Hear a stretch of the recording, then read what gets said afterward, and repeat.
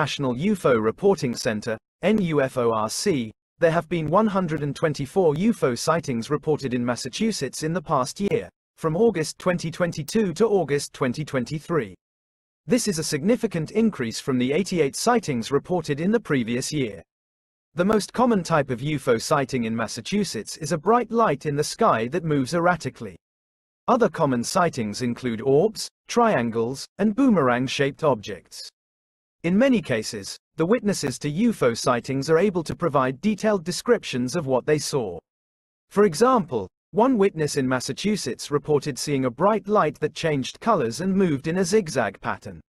Another witness reported seeing a triangle-shaped object that was silent and flew without any visible means of propulsion.